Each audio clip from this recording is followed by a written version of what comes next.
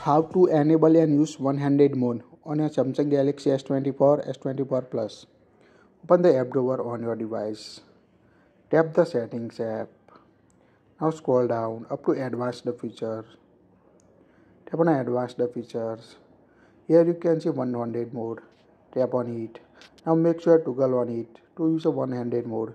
Using one-handed mode, you can easily access your Samsung device with one hand. Here you can see two options, gesture and button. If you want to use full screen gesture, make sure select gesture.